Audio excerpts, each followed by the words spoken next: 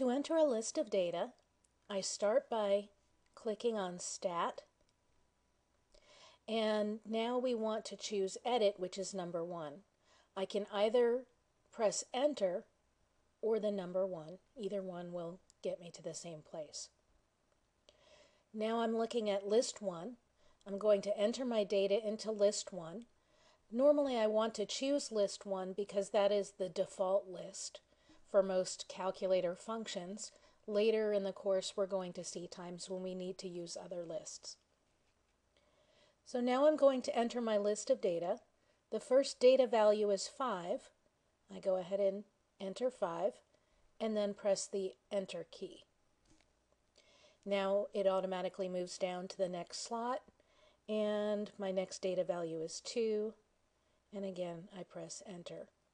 So I proceed with entering the data values in my data set.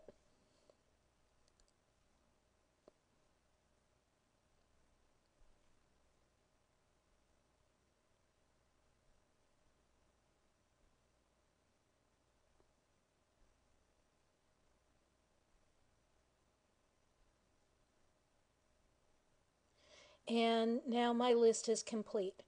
I had 8 data values. Notice that I'm in a blank spot here, and my location in list 1 is location 9. I can use the up and down arrows to move through my list, so I can see the last data value entered is in location 8. And that's how I enter my data list.